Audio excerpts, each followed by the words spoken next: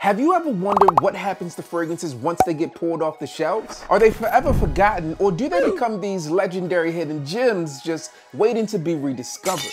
Well, I ordered a box of rare and discontinued fragrances to determine just that. I'm going down a rabbit hole of ultra rare and discontinued fragrances, and you won't believe what scents we got lined up. Because one of these fragrances just might be the very best release of the year. So, let's see what rare fragrances we got in store. Starting with Jean Bravado's Oud.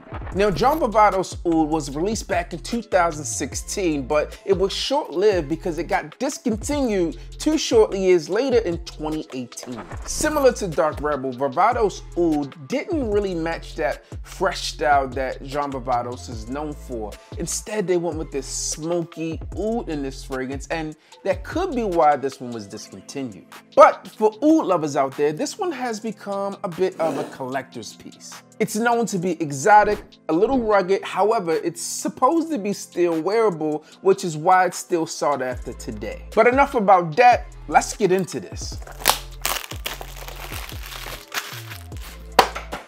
Pop the box. Typically, Jean Bravado's nails the presentation, and although this does look good, I have to say, I'm super disappointed.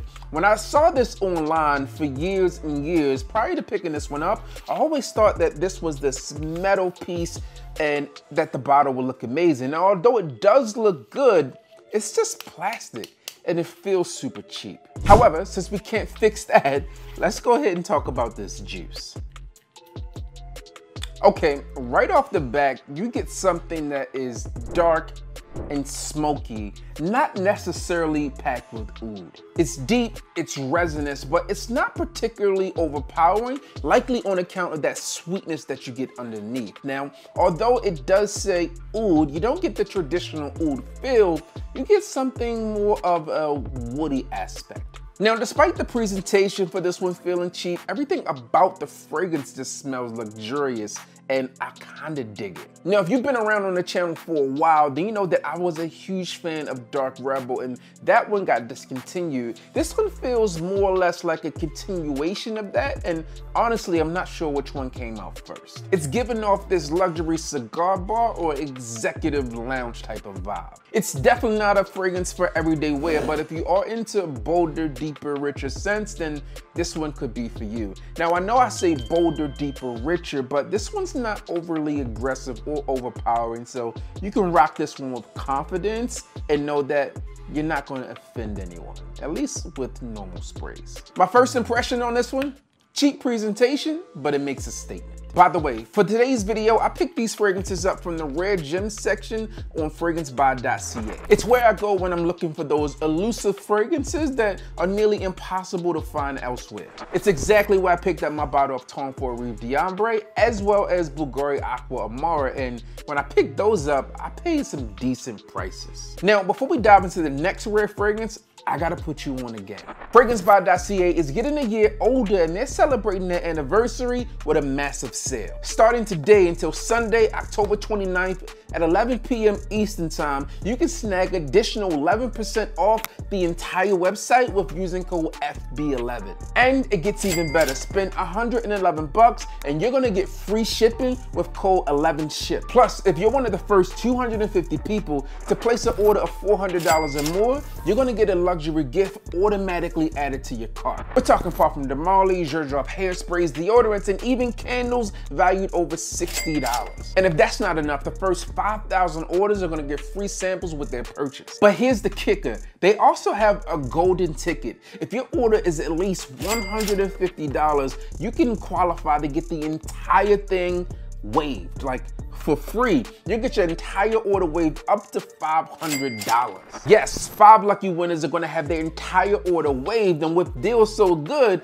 I plan on ordering 2 fragrances myself. This sale is stacked from discounts, freebies, and the chance to win big, no matter if you're looking to pick up rare and discontinued fragrances or just to add something new to your collection. Check out fragrancebuy.ca. But remember, it's this weekend only, so don't miss your chance to win big. Next up, we got Armani Eau de Nuit Pour Homme. This fragrance was released back in 2014, but was quietly discontinued in 2016. Now, to be fair, it was marked as a limited edition fragrance, which could explain the short shelf life. However, we know from experience that limited edition doesn't always mean limited stock. But maybe they made a mistake, because honestly, I heard that this one's a hidden gem. It's said that people love this one for its smooth, elegant blend of tonka and leather. And personally, I've been told it's one of those if you know, you know type of fragrance. So let's see if it's as sexy, as masculine, and good for date nights as it's cracked up to be. Now, let's see what we got here. The presentation for this fragrance is very sleek, very masculine, very Armani. The bottle is classic, it's dark, and as you would expect in typical Armani fashion, the presentation just had this elegant feel. But let's see if the fragrance is as smooth as the bottle itself. Oh. Listen, you guys might already be up on this, but this thing is smooth, let me tell you. On the first spray of this, you get a subtle freshness in the top. It's a little sweet, but then it just transitions into this magnificent blend of something that's rich. That leather and tonka bean combo, oh boy. Listen, this was putting a smile on my face. It's subtle, but it's confident. It's not in your face, but it's definitely noticeable. This is the type of fragrance that would be perfect for a date night. It's classy, but it has just enough edge and oomph about it where the woman that's around you is going to be like, okay, I see what you're putting down. Wear this one in the fall and winter, cashmere sweater, leather jacket, just a nice sweater in general. Oh man, you're gonna stand out. If you don't have this one in your collection, be sure to check it out. It's not an expensive buy, especially for what fragrances are releasing for today. You're getting your money's worth on this one. Not sure of the longevity yet, but I'm a fan. Next up is a 2024 release from Jean-Paul Gaultier, and this one is Le Beau Paradise Garden. And although this one isn't discontinued, this is incredibly difficult to find here in the US. From what I hear, people love this fragrance for its tropical, fresh vibe, which makes sense because when I think of other Le Beau fragrances, that coconut is a prominent note, and I'm wondering if it's the same or if we're gonna get a bunch of florals. Let's open this bad boy up. Listen, the packaging and the bottle on this one are quite fun. You got the leaf over top of the junk here. They might have watched my videos in the past when I blurred that out and finally put some respect on Sir Beau here. So that coconut note is prevalent here. It's here. You get the coconut for sure. And there's a bit of juicy nuance to this scent too, which I'm digging. There's also this greenness within this fragrance, but it doesn't come off as earthy or grass-like. I dig it. Personally, I think it lives up to its name. It's like a tropical excursion, and that Paradise Garden just makes sense. It does have that green outdoors nature, but not grassy or earthy, but it still has that tropical vibe, and it smells like a fragrance that I will put on as a prime candidate fragrance during this warmer weather. It's like a tropical cocktail, but in fragrance form. It's bold, it's playful, and super enjoyable. The tonka bean adds some sweetness and creaminess to this fragrance, and there are some layers here, so it adds a little bit of depth to this overall composition. But if you're looking for a perfect tropical fragrance that you can wear, maybe even just a vacation fragrance, then this is one of those that you can spray on, and it's far cheaper than like a Virgin Island water. That said, it doesn't smell anything like Virgin Island water. My first impression, this one is tropical, it's creamy, and an all-around fun fragrance, and one that I would say is definitely worth hunting down, and I'm glad I did. Now, I can't definitively say that this is the best fragrance release for 2024, at least not yet, but it's up there.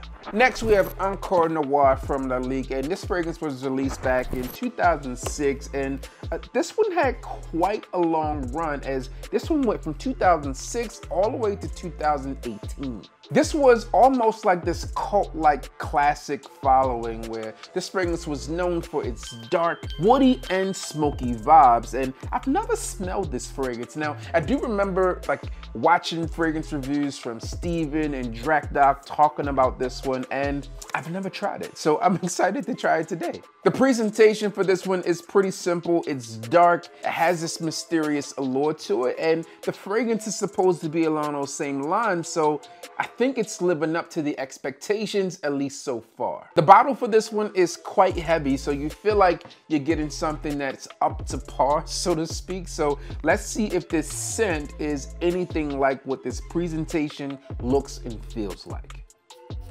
Now, I know someone's gonna say, I'm well aware that I sprayed this on the wrong side of the strip. However, to me, it just makes more sense to use the smaller side so this gets more of the fragrance. But to answer the original question, I think that the fragrance does smell very similar to how it looks. It's intense. On that first spray, you immediately get this earthiness along with that vetiver, and that vetiver is shining through, and it's really this dirty vetiver. There's some smoky nature to this fragrance as well, and a slight touch of green. Now, the Paradise Garden had some green there. That was more of this underlying freshness. This one is more of a earthy, gritty greenness to it, like you went outside to touch grass. Although it's very different than the fragrances that we've smelled so far, I can see why people would enjoy this scent. It really does have this nice woodiness about this fragrance, but my first impression here is that it's intense,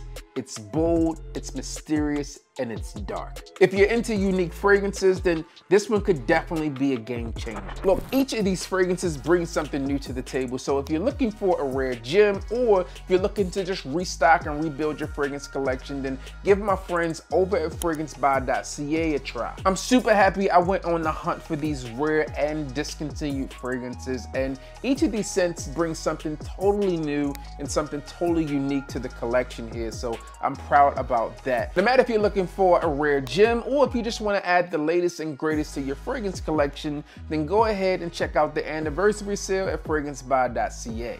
They've got some incredible deals that you don't want to miss out on, so click the links and use the codes down below to start saving today. If you enjoyed this video, then click here to see what happened when I picked up cheap, fake fragrances from Temu.